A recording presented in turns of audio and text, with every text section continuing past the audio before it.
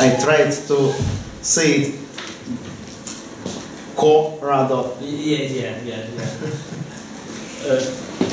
The story behind is that when Andrei mentioned the theorem earlier to me, I understood Erdos-Ko-Rado. There is nothing like that. Yeah, probably they don't know. So, first of all, I would like to thank for the organizers for inviting me here. So, that's very strange. We always have to start from the very beginning to make clear for everybody. It's unlike in algebraic geometry that if you start from the very beginning, you will never end it. So you start again because Jan is just here. I see, and he doesn't know what is this notation. So we say this is a family of subsets of the n-element set, and we call a family intersecting if all the pairs are non-disjoint. So we have such subset of the n-element set, and this is forbidden. So this is intersecting. And the celebrated theorem of Erdos-Ko-Rado is that if we have sets of size less than half, then and fixed size k, which is less than half, then the largest family is this one that we fix some point and we take all k element subsets containing this point. And this is one of the authors of the theorem. Paul Erdos was visiting us after dinner. He wanted to. The picture is not very clear. So this is a phone in his hands. It's a traditional landline phone, and so he wanted to make a phone call and started to think about the number. And during these minutes, he fell asleep. So two-part families, when the underlying set is divided into two parts, n1 here, n2 here. And we consider subsets which have fixed size here and fixed size here. So we take the union of, the whole set has, the family consists of L plus S element subsets. I will denote, use this very strange and complicated notation. So R from x1 and S from x2, and we take the unions. Or another, okay. So the problem is that determine the largest intersecting subfamily of this family, so the largest family consisting of such sets. And so a natural construction is that fix one point here, this red thing, and we take all R element sets containing here and all S element sets here. So for every R element set containing this Z point, we match all S element sets on the right hand side. And so this gives, from the Erdos-Ko-Rado construction, the trivial construction, we get this many sets here, and for every one we have n to choose S in the other side. And of course we can do this in the fixing the points on this side, and then we obtain this formula. And Frank, about 20 years ago, proved if R is less than n1/2 and S is less than n2/2, then the largest subfamily is the larger of these two constructions. Actually, there's a little story that I kind of rediscovered it last year, the theorem, which is a little strange because he's a very good friend of mine, but he is writing so many papers I cannot follow all of them. And then when I lectured it in Israel, Noga Alon suggested a eigenvalue algebraic tensor product proof, very, very elegant, very nice proof, and we wrote up the paper, and it turned out that the same proof as Peter Frank's paper. And so what is very important in this proof is that it uses the direct product property. So here when you take S element, R element sets here, S element, you have to take all possible pairs. And so I tell this because why this proof doesn't work, I will explain later. Why this proof method doesn't work for the question I will ask in a minute.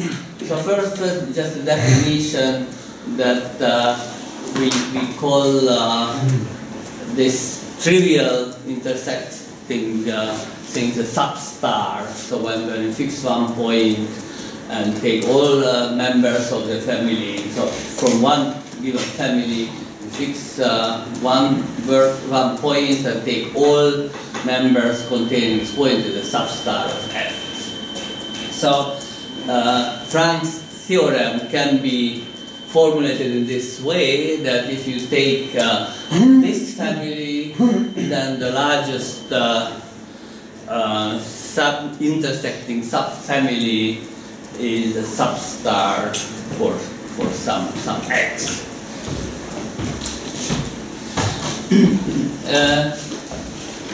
I am just repeating the theorem here.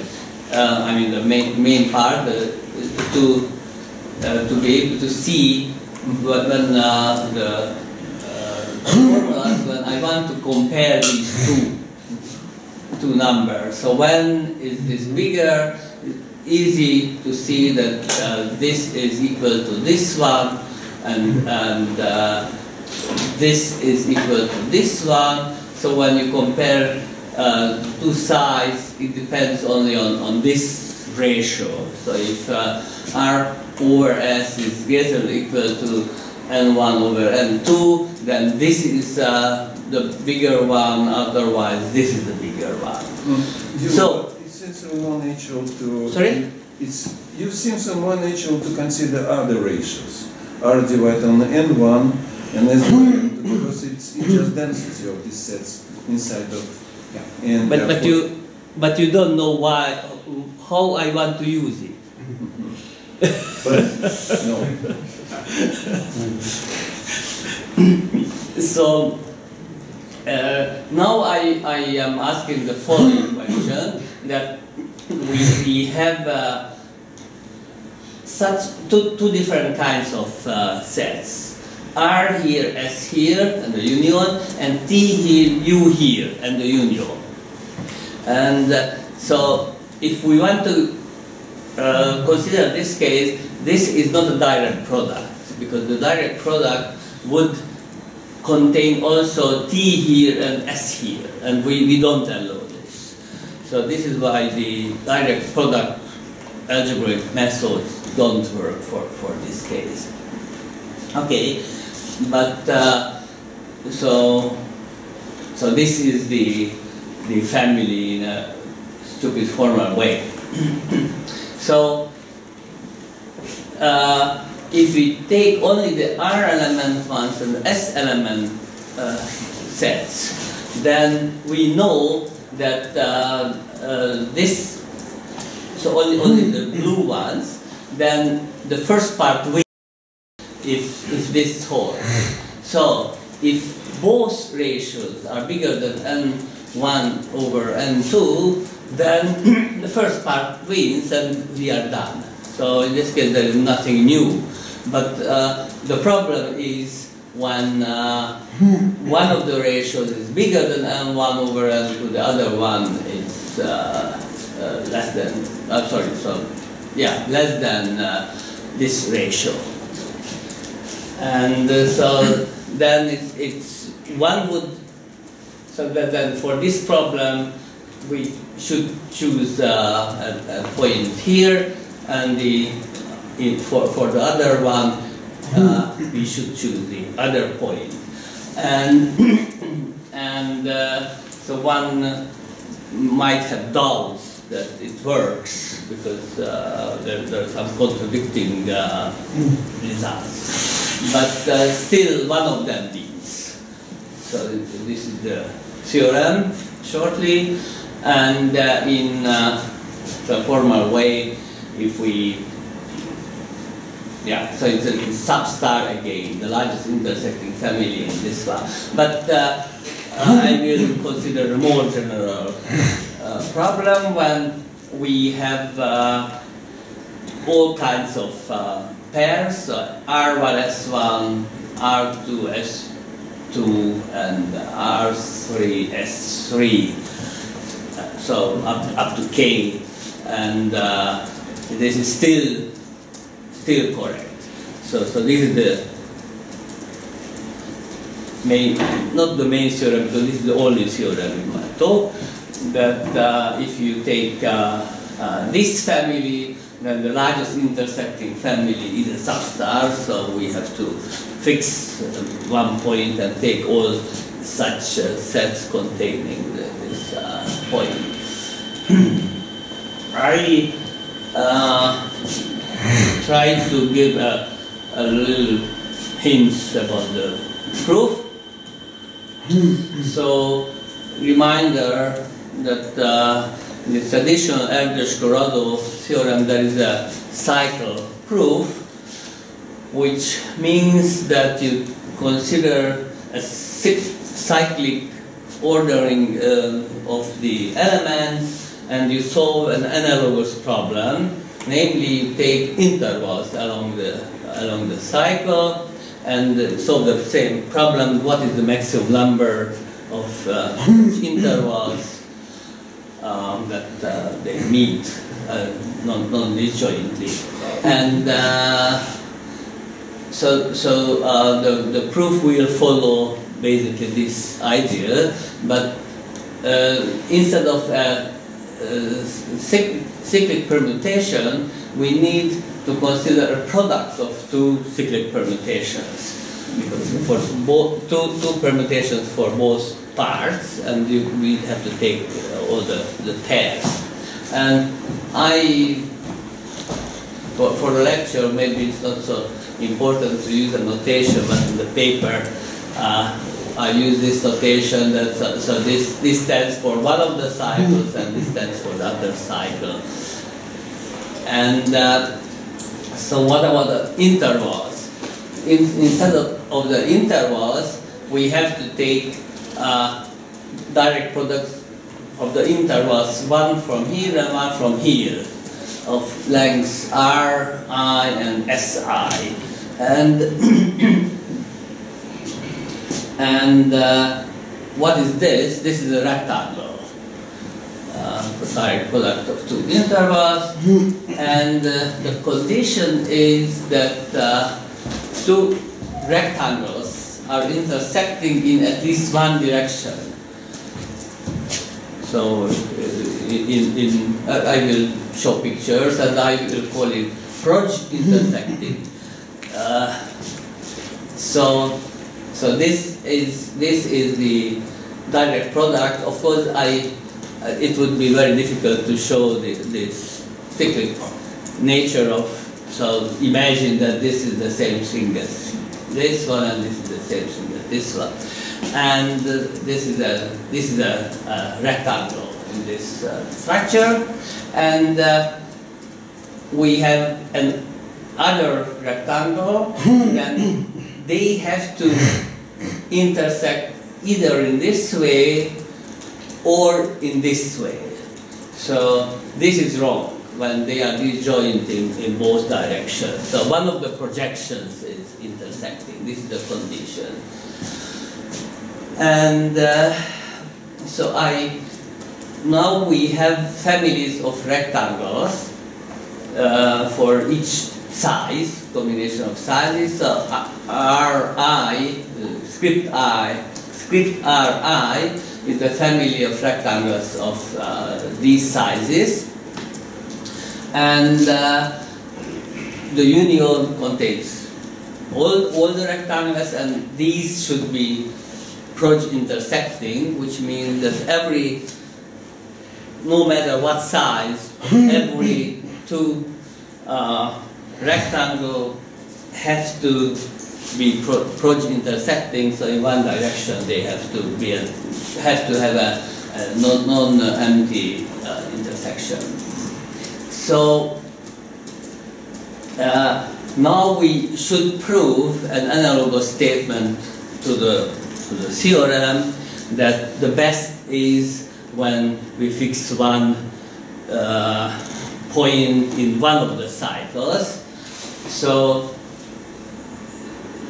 this is a red line, and so the hope is, and actually, so we can prove that this is the best if we take all rectangles which meet this line, one of the lines. Maybe this way, but so in one of the two directions. And so what is the number, what we obtain in this way?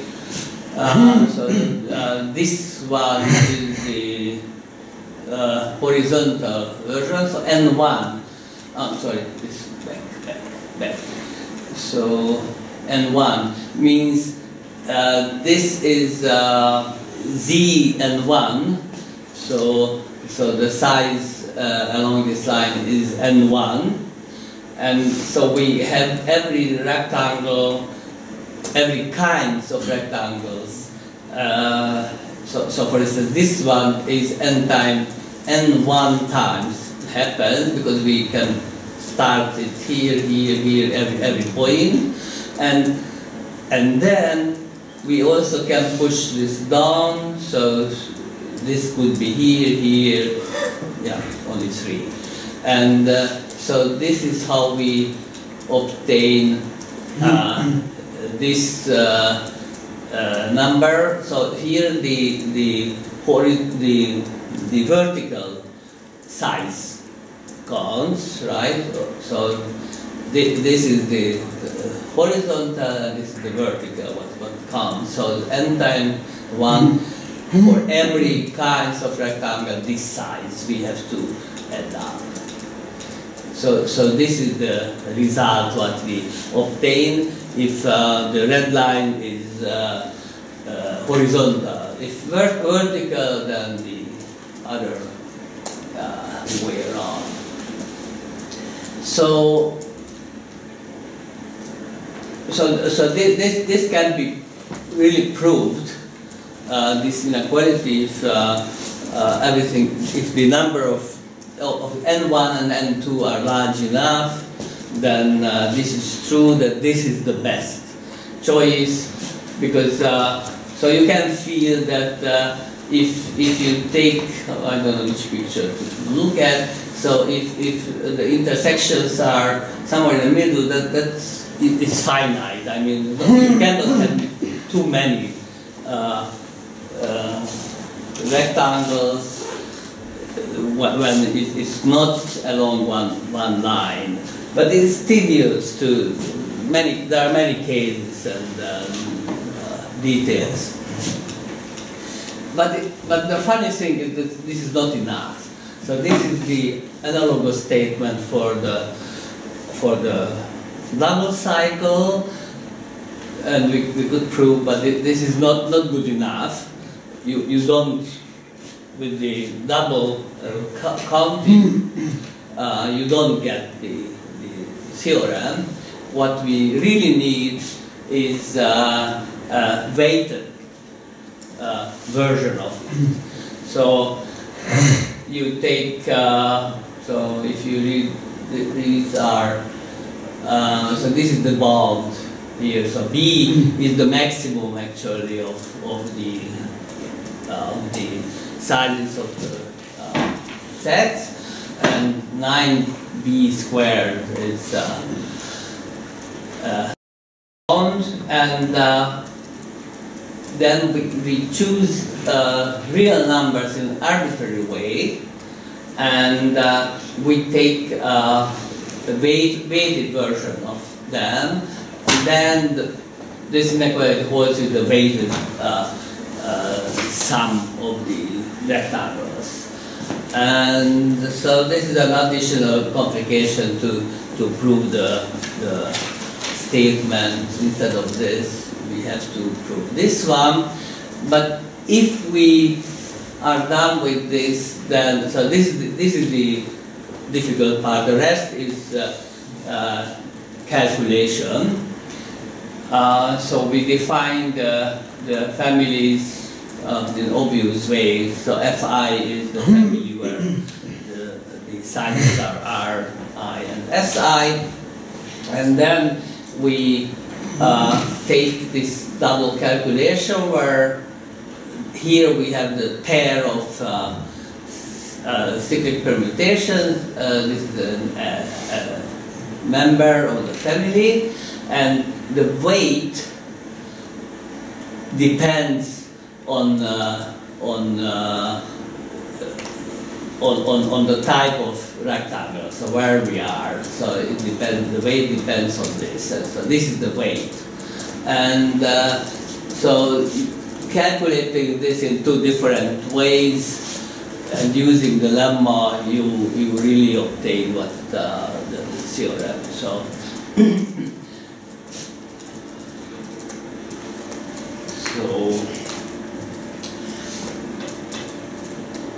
Families trivially intersecting, I am introducing new and new names for the same thing. So, trivially intersecting if the intersection of all of them is non-empty, so it's a star, so it looks like this. And so, I think Erdos asked what happens if you forbid in the Erdos-Ko-Rado theorem, we forbid the star, so there is no point which contains all of the sets, and Hilton and Milner proved that this becomes the bound, which means that you take one point and one set which doesn't contain this point, and take all sets which contain this red point and meet this given set. And the importance, the significance of the theorem is that this is dramatically smaller. So the bound is the original Erdos-Ko-Rado.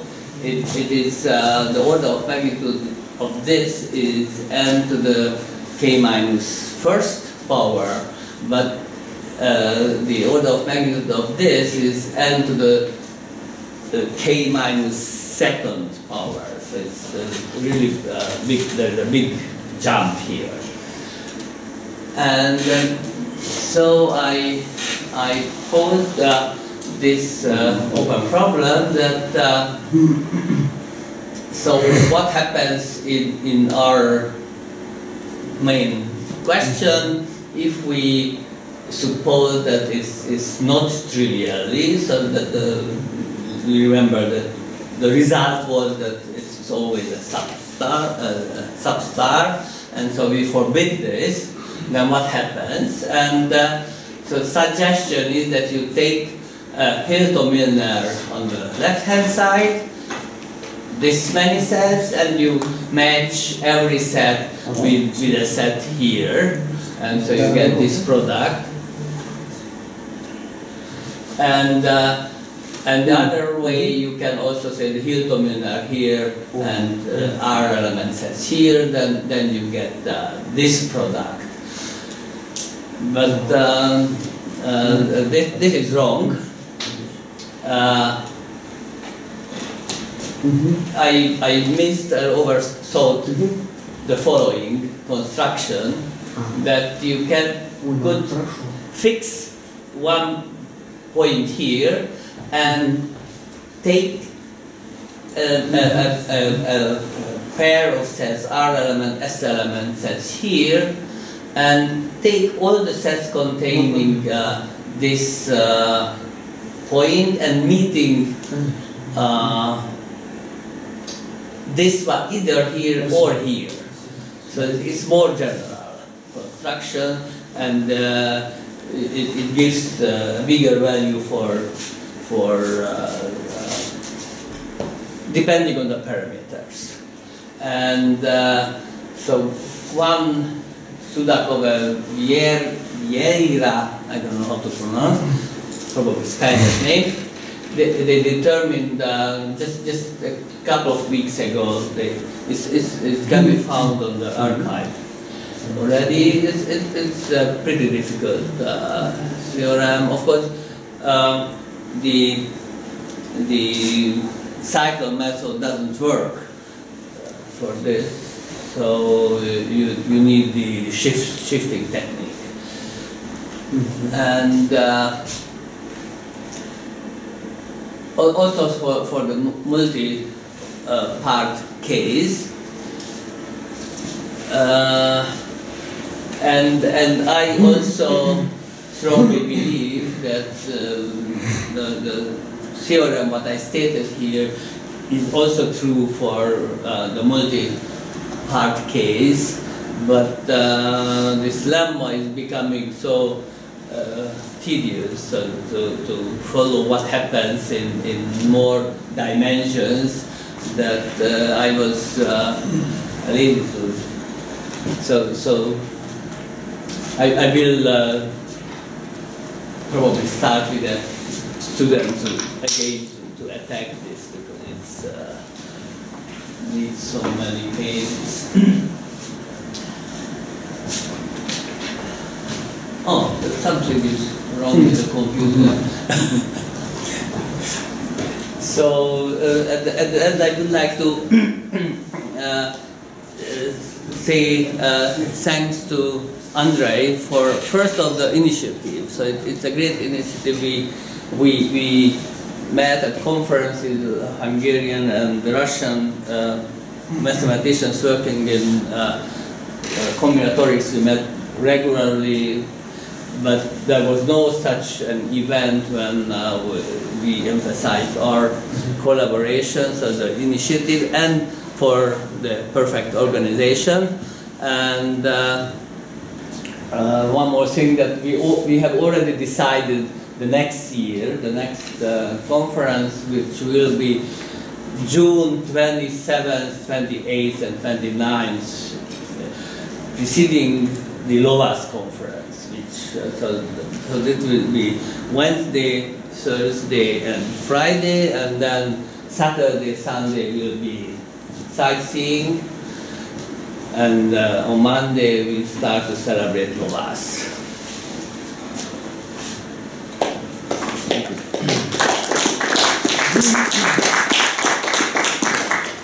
Yes, thank you very much. It's important to emphasize that the next event will be in Budapest. Oh yeah, sure. We didn't say it, but it's important. Okay, now any questions or comments to this lecture? I have one remark. that most of the Russians who would come to Budapest are not yet here. Yes. But Andre will tell them. I just wanted to emphasize that. Any more comments or questions? Okay, thank you very much once again.